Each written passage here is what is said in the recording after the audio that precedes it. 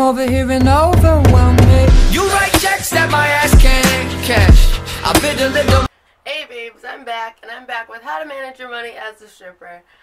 To start it off, the few things you will need if you didn't watch my how to do your taxes as a stripper video. It's basically the same thing, but I do have a big accordion folder that I use for like general finance things. So I have my small accordion folder, which I use for receipts. The big one I use for when I like take out my, like when this gets too full, I put my receipts in one like folder. I have like my bank statements, bills coming up, and like anything that like had to do with like money goes into here.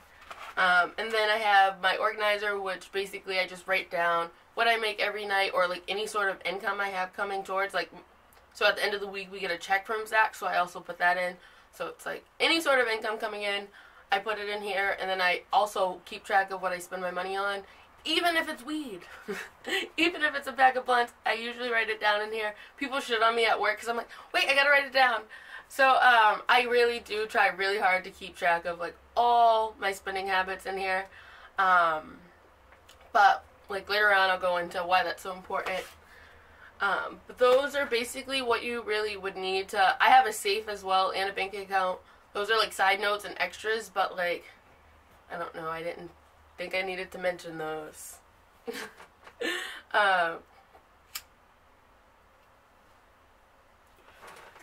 But first you need to figure out your monthly expenses.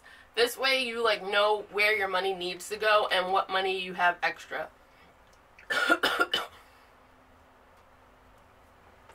I find that doing that first helps me not run into the issue of me missing bills that aren't like directly taken out of my account that I have to like go out of my way to pay. It helps me keep track of those and know when they're coming up. I got a question about strippers having personal time, and I feel like it's not that we have personal time, like we just have a lot of personal time. It also depends on the girl, what club they work at. Some clubs allow you to come in when you want to, leave when you want to, and just like pay depending. My club, I work like a 6 to 7 hour shift normally. 5 to 1, I don't know how many hours that is, and I don't want to do the math right now. And that's like set, like I can't leave earlier unless like something happens that I need to leave earlier, and I can't come late unless something happens that I need to like come late. And I usually work like 3 to 6 days a week depending on the week. But that also depends on the girl. One of the girls that I work with, she's like got it down to like, cause she has other sources of income that she only needs to work at the club 6 days a month. Yes, because she always like, no, I don't want to give up one of my 6 days whenever I ask her to like cover a shift or something like that. But like certain girls, like it just depends on your situation. But because we have the freedom to make our own schedule, that is what gives us more personal time. It's not like a 9 to 5 where you just have to be to work 7 to 3 every single day out of the week. You really have a choice of when you want to work. Even like with my schedule being a schedule, I have like I can set it. Like it's all up to me. Like Richard doesn't tell me when I need to work. It's just whenever I want to work, I can work. I just have to schedule it in advance. And with that, after you figure out your monthly expenses,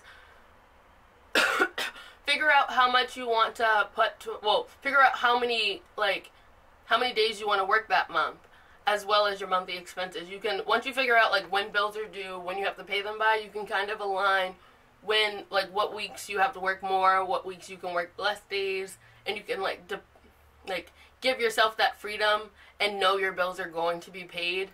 So that like planning out your expenses after, well, planning out your schedule after you plan out your expenses is definitely the way to go, because you have a better idea of what you need to actually have that month. You're like, oh, I know I'll be able to make this much for that bill by then. So it's like, it gives you a little leadway for freedom to set your own schedule. Keep track of what you're spending your money on. So that would be the organizer. It doesn't even have to be like this one. Actually, like gives you like little sections and breaks it down, like date, like description of what you're spending your money on, and blah blah blah. It doesn't have to do all that. You can literally use like a simple notebook and just keep track of what you're making every single night and then what you're spending your money on. Keep tracking of what you spend your money on helps you keep from spending like unnecessary expenses. You can go back and see, I spent a shit ton of money on weed this week. Maybe next week I'll cut down. Like, it shows you where all your money's going and how to better put it towards better use, basically.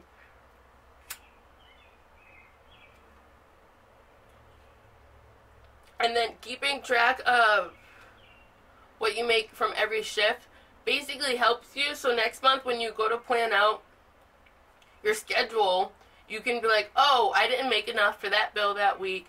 I need to add another shift in. Oh, I made a shit ton of money that week. I worked too many shifts.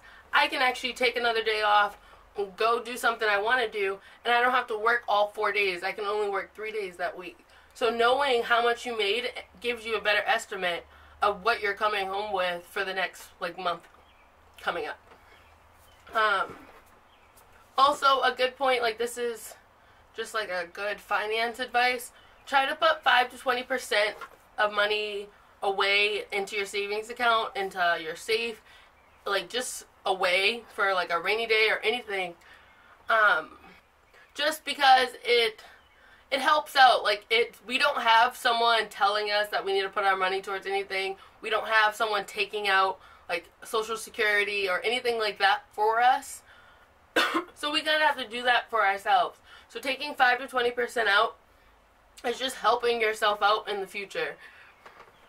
I say take 5% on a low night. So if you make like $100 that night, 5% is just $20 out of that night. And no offense, on a low night anyway, you're not planning to spend that money on anything but gas. Like gas and like other small expenses. Like it's not going to be a lifesaver, that $100. So putting $20 is definitely going to add up for the future though. So I definitely advise putting 5 to 20% into a savings account. And with another note, if you didn't watch my how to do your tax video, freaking have an IRA account, because that is like a 401k plan, but basically for yourself, and you like, I don't know how it works, but it's just like a self 401k plan. It's not through like another company. And as strippers, we don't have people just trying to give us 401ks. Like no boss is just doing that for a stripper. So we kind of have to do it on our own.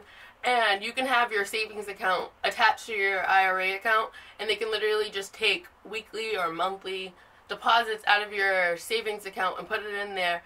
And that's like literally like a retirement plan that you can't touch, which is really good for me because I like money I can't touch because I will fucking touch it. And that is also tax deductible. I said that in my how to do your tax video, but if you didn't see that, it's tax deductible, so it definitely helps out when you go to do your taxes, and in the long run, like you just have money getting put away that you can't touch. So how I pay off bills, with me already setting it up monthly, I usually take a group of bills and set it up weekly. So this week I'm gonna pay my car insurance, put this amount towards rent, and pay like 2 other bills.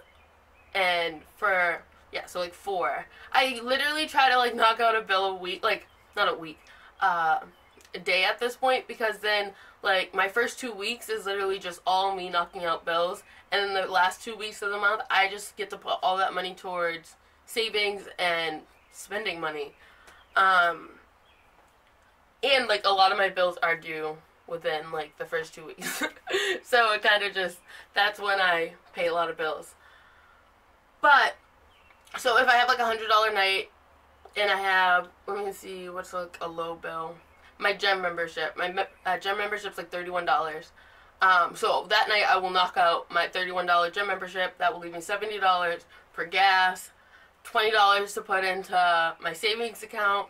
And if you like break it down like that, not only are you knocking out like check, that's one thing cleared. Like it's like one like check in your little list of things to check off, you can, like, it just feels, I don't know, at one point I was putting money, like, oh, I'm putting $15 towards this bill, $15 towards this bill, and it just felt like it was taking me so long to get towards each bill. Like, by the end of the week, sometimes, like, unless it was, like, a small bill, like, I wouldn't have the whole bill, and I wouldn't have any bills paid off. Like, it would just be like, oh, I have this amount to put towards that bill, but knocking it off each, like, knocking one bill off each day, since we do have, like, such a, like, huge amount of money coming home with, it definitely helps out, and I feel like that's a better way to go than putting money towards several bills each day. Knocking one off each day is a better option. I hope that made sense. I hope I didn't, like, I don't know, throw that off. I'll try to edit, like, parts that didn't make sense out of it, but I like that, and clearing them out early leaves you with extra time at the end of the month to actually use money for yourself. Like, you can do that trip that you really wanted to do. Like, oh my god, I totally forgot to mention, so if you guys live in New York and you guys fuck with Snow the Product, she has a concert there June 12th at, I don't know where it is, but I'm going and I'm so fucking excited. So if you guys fuck with her, like, check out her tour dates because she's on tour right now and I'm so fucking excited. But yes, that was a side note. But you could put money towards something fun like a Snow the Product concert because her tickets are really cheap. I think they're like $20 and then I get meet and greet tickets for $90, so they're really cheap. Like, definitely check out Snow the Product. But yes, you can have extra money to do shit like that. I think I got all my points for that. That's just basically how to, like, manage your money and, like,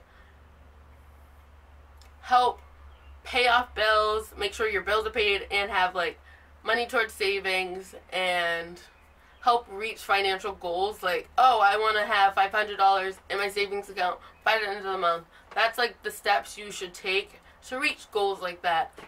Some also good apps to use if you're not into, like, writing things down and you're more like a mobile person and you like, do everything on your phone. I totally understand that. Like, I was like that for a point, and I still go back and forth because I like I like these two apps that I was using. But for figuring out your monthly expenses, there's the app Fudget.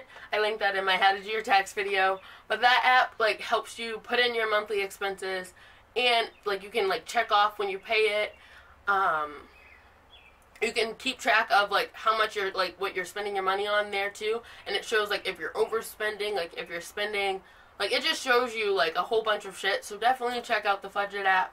And for figuring out, well, also for, like, another, like, keeping track of your income, the Tipsy app keeps tracks of, like, how much tips you make, well, your, like, nightly income. So you just like type it in and your hours, and it shows you, like, your hourly wage, like, if you're making, like, what you should be. Because, like, I hate when I'm just like, that was, like, minimum wage, like, that was not okay.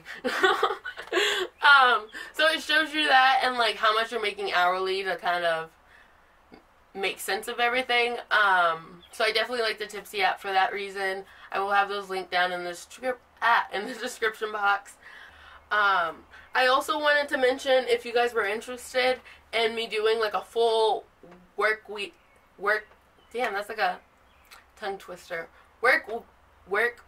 vlog on, like, my end of the night synopsis of, like, how much I made, like, what bills I have to put it towards, and, like, do, like, a whole work week version. Not, like, a whole, like, stripper vlog, like, the night at the club, but just, like, the money, like, portion of it, and, like, a challenge version of it. Like, I have to make sure, like, $500 is getting put towards my savings account by the end of the week. And, like, not only that, it's more interactive with you guys because you can join and try to do it along with me. So if you guys are interested in me doing a video like that, leave it in the comments below. But other than that, thank you guys for watching. Please like, comment, and subscribe. Bye, guys.